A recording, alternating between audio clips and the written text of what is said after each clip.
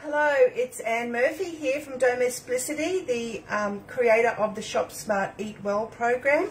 And I thought I'd try and get on Facebook Live a bit more often to show you some of my quick and easy recipes that I make on my $150 per fortnight budget. And it's taken me so long to try and find how to get the best angle for my camera on my phone. And I swear it's nearly lunchtime, but I wanted to make a quick hummus today. I've just become more mindful of having those sweet treats for morning tea, and I really love hummus, whichever way you want to say it. But it's if you buy it from the supermarket in the refrigerated section, it doesn't taste anywhere near as nice as when you make it homemade yourself. So I'd really like for you to give it a try.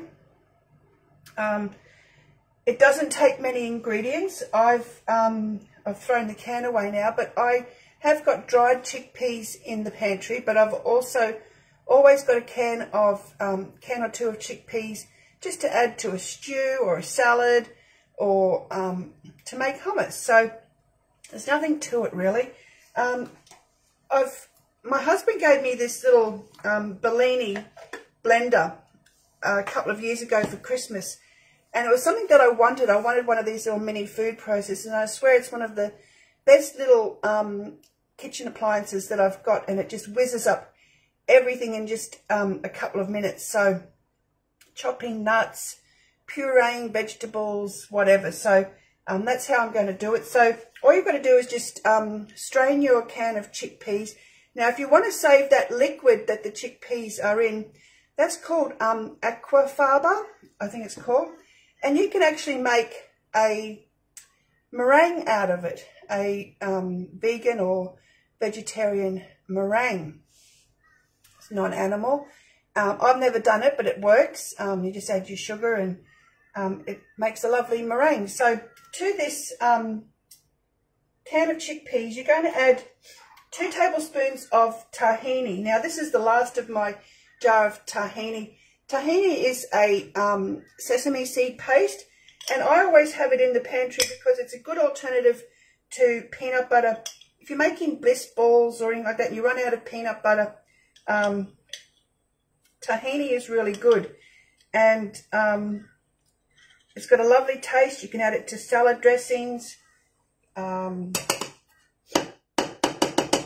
just eat it on its own. Lovely smoky sort of roasted sesame seed taste, and it's used for a lot of Mediterranean or Middle Eastern type cuisine.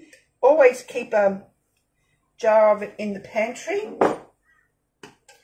To that you're going to add 2 teaspoons of garlic or 2 garlic cloves. I always have the minced garlic in the fridge.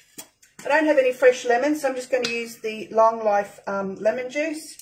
I've only got a little bit left. They say recipe calls for about the juice of 1 lemon, so that was about the end of it. I'm not much of a measurer.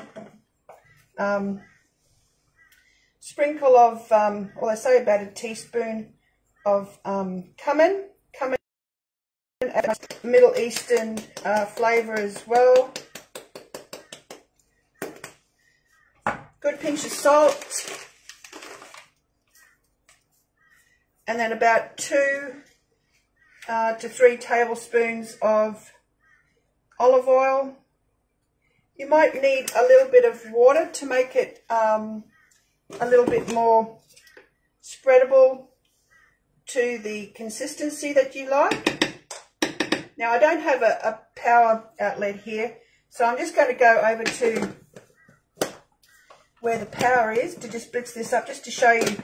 Like, puree it for as long as you want, but you really only want it to puree for a couple of minutes. This is quite good at pureeing things. I don't know why that's not wanting to go on.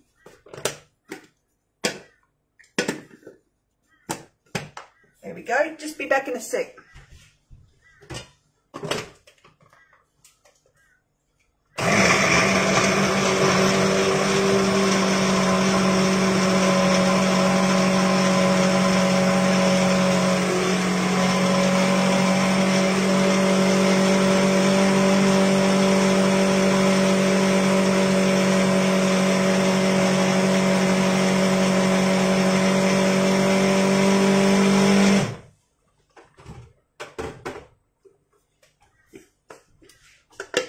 So you heard that I did that in probably about a minute. There it is. I'm just going to taste it.